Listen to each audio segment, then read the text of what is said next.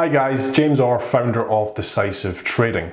Today I want to take a look at the trading plan, which really is one of the cornerstones of becoming a successful trader. What I want to do is first of all look at the importance of having a trading plan.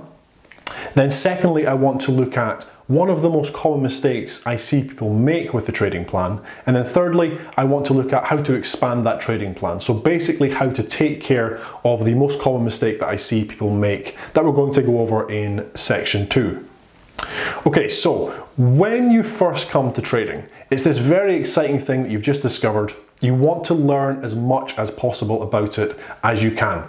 And what tends to happen is you spend a lot of time watching YouTube videos. Maybe you buy lots of trading books, you read through them all, you make notes in them all.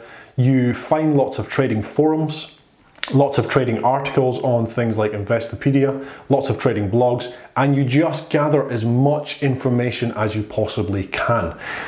And then when it comes time to sit down at the charts, you've got all of this information rattling around in your head and you start to see things everywhere.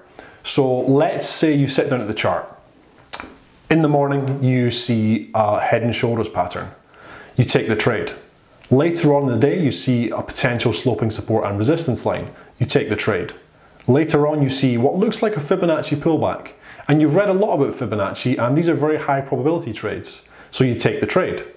After that, you see an ascending triangle. Maybe you see a price squeeze. Maybe you see a double top at support and resistance. All of these different things. And what is actually happening is you are, well, first of all, you're over trading. You are looking for setups in the market. You're trying to make everything you learned fit into what you're seeing in front of you.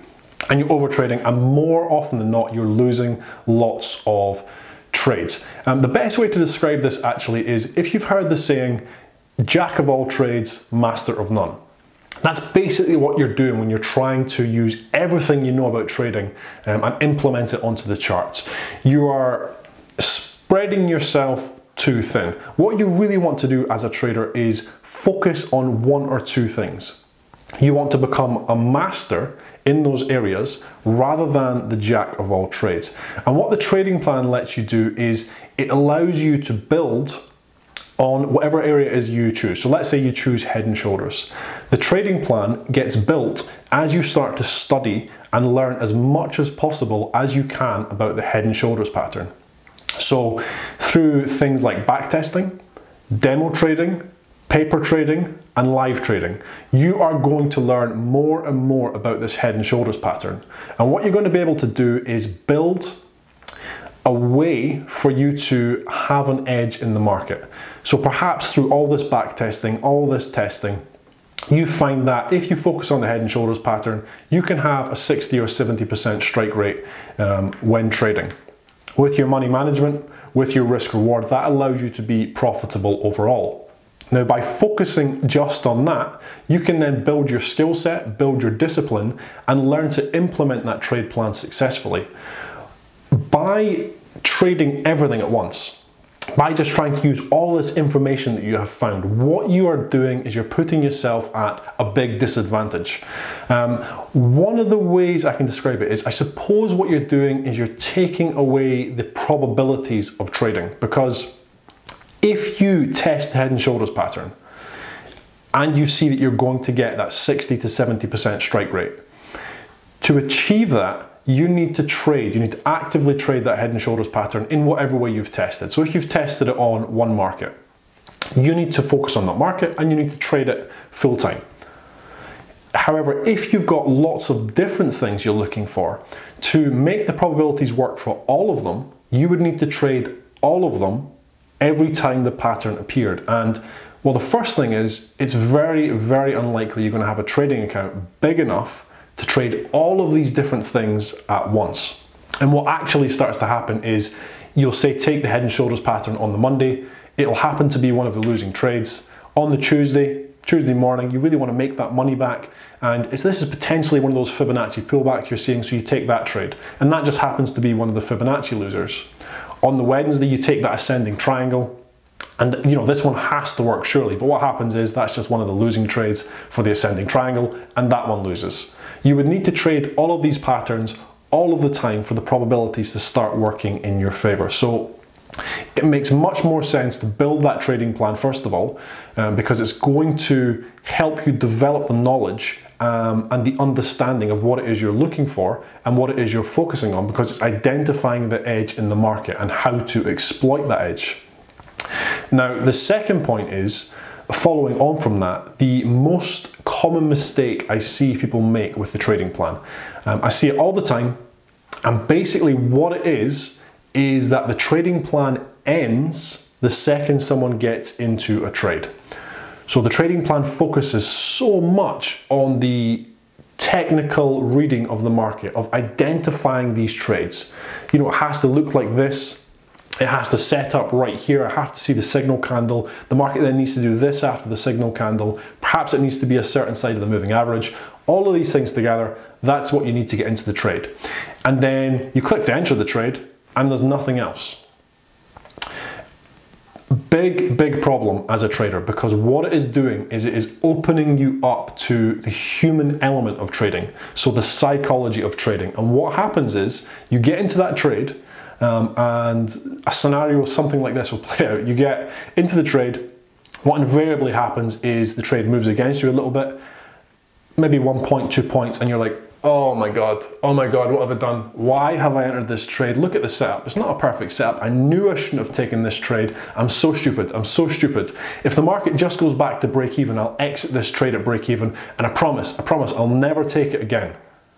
The market comes down a little bit, gets back to your break even, and you breathe this sigh of relief. You're like, okay, this is fine. I knew this was the right trade. I knew this setup was good.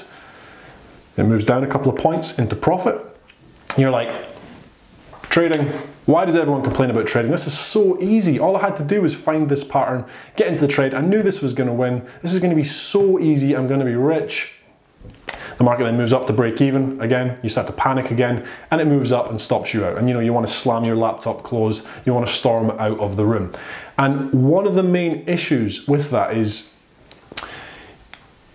your trading plan doesn't allow you to remove those emotions. It doesn't allow you to push the emotions to the back of your head and just almost run an automated trading plan. So let me give you a couple of examples. For me, my trading plan, once I get into a trade, first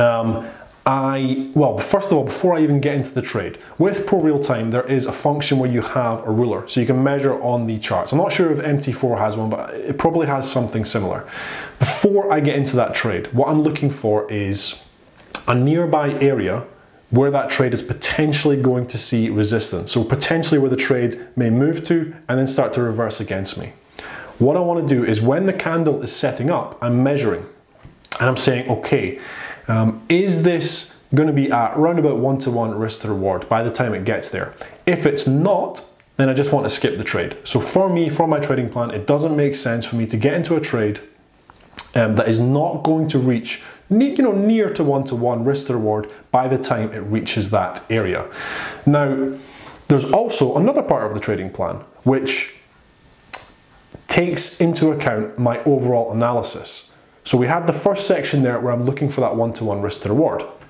The second part of the trading plan says, unless your overall analysis of the market is lining up with the trade. So let's say I come to the charts in the morning, I'm reading the charts, I'm saying, okay, this looks really bearish. I'm expecting a bearish move today, and this level right here is the main resistance area where I would expect the bears to step in.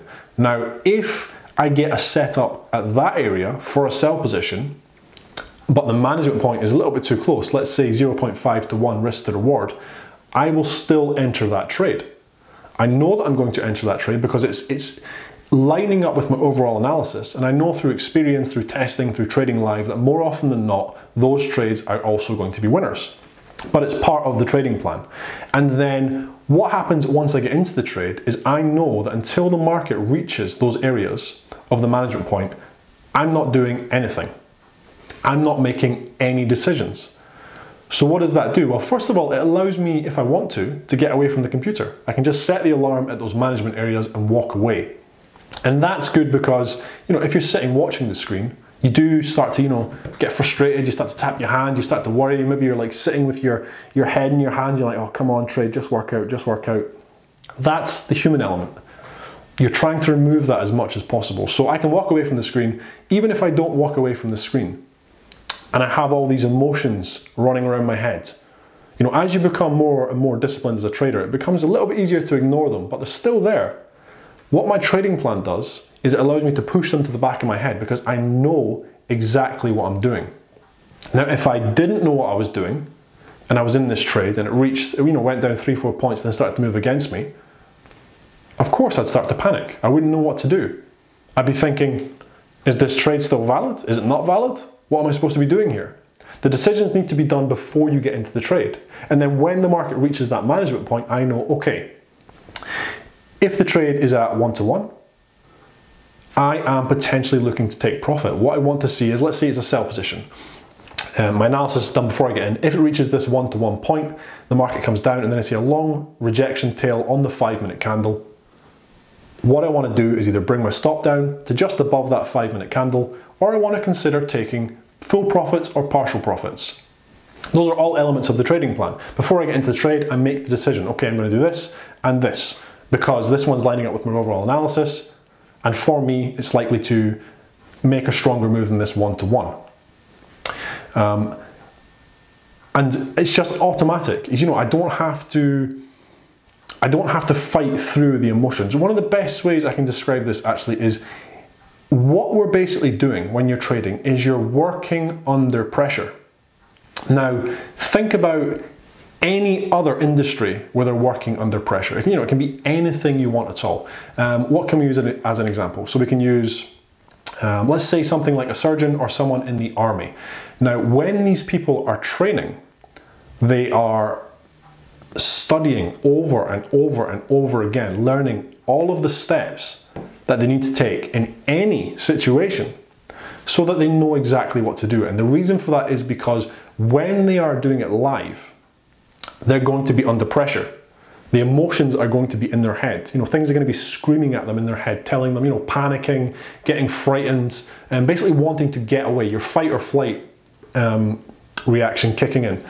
But what they can do is they can ignore the emotions and just almost go into that automatic responses. Okay, I know I'm supposed to do this next. Then I'm supposed to do this. Then I'm supposed to do this. It's no different to trading. You need to learn what it is you're going to do when you are under pressure. Now, for me, that involves the management of the trade. For you, in fact, one of the most common things I see, and it drives me crazy, is that people have this trading plan. They spend so much time on the trading plan, how to get into the trade. And then when they're in the trade, I ask them, okay, what are you going to do now? And they say, I don't know, 1 to 3 risk to reward. And I say, why 1 to 3 risk to reward? And it's always these bloody trading forums and things like this. People post in these trading forums.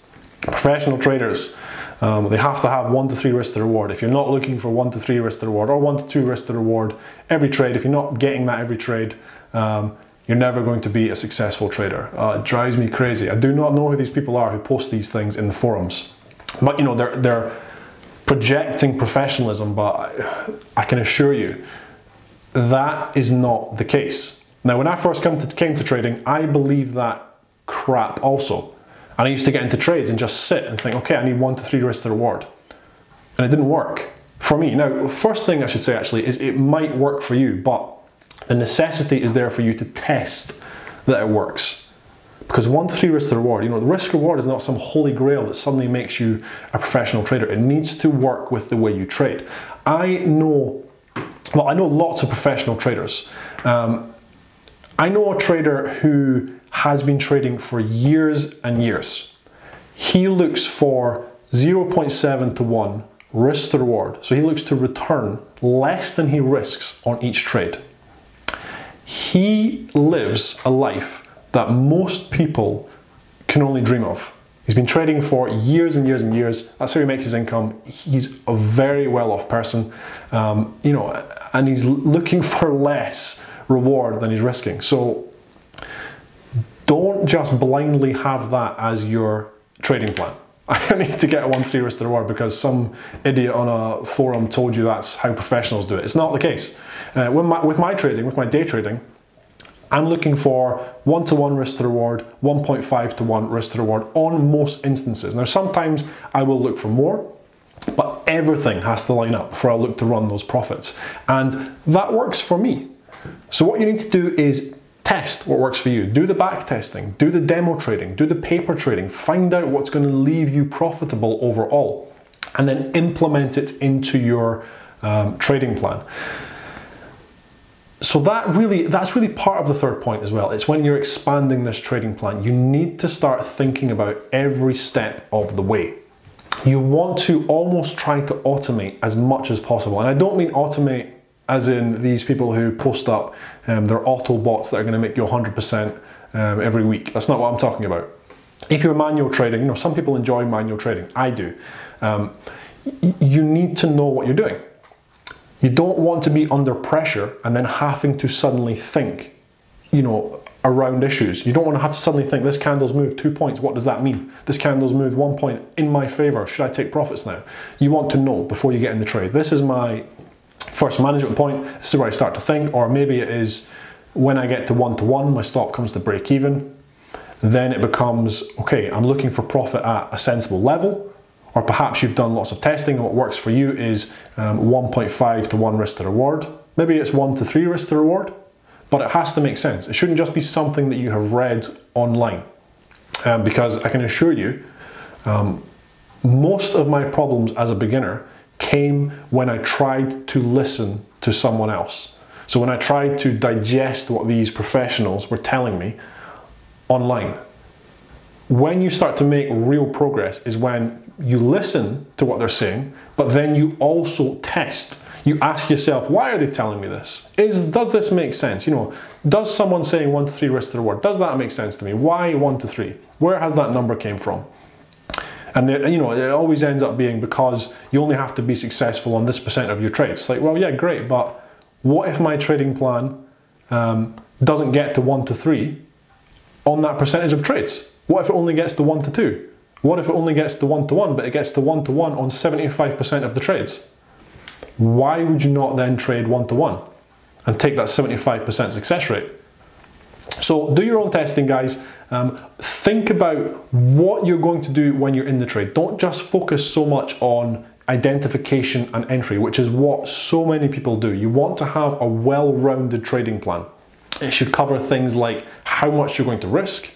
It should cover things like what you're going to do when you're in the trade, the decisions you're going to need to make, and when you're going to make those decisions. And what tends to happen is when the trade's setting up, you're looking and you're saying, okay, so this point I need to think about this, I need to see this to keep me in the trade, or this to take me out of the trade. This point the stock comes to break even. This point is where I would be looking to close 75% of profits, whatever it may be. But all of those decisions are made before you get in the trade. And that allows you to push your emotions aside and just trade the plan. And it also allows you to develop the ability to trade the plan, because trust me, when you start trading live, it's not so much on demo accounts, but when you start trading live and risking money, these emotions, everyone's been talking to you about, and you've been thinking, what are they talking about? I can do this. I'm not going to freak out because this candle's moving up and down. The emotions are going to come. And one of the main things you need to do is learn to deal with those emotions. And it's a lot easier to start to build that discipline if you know what you're doing every step of the way. Okay guys, so that's everything for today. As always, I hope that was helpful. I'm James Orr, and thank you.